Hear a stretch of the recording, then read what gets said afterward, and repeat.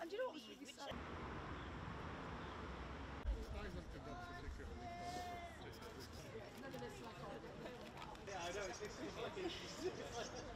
Good, and all those trees are going there, all those. And I photographed every tree that's going to be knocked down. Hundreds of people use this park for walking, they bring their dogs. It's going to affect the wildlife because I see squirrels, all the different birds, which I love. That's my passion, nature and birds and things. I think it's terrible. I'm terribly upset.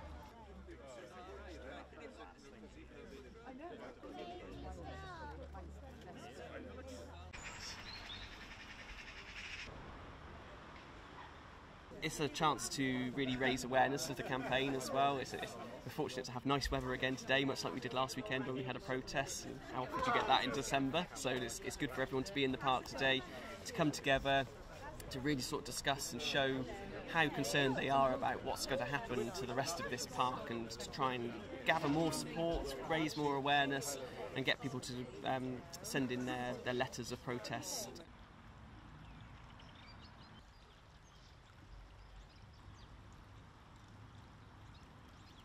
Would you want the yellow?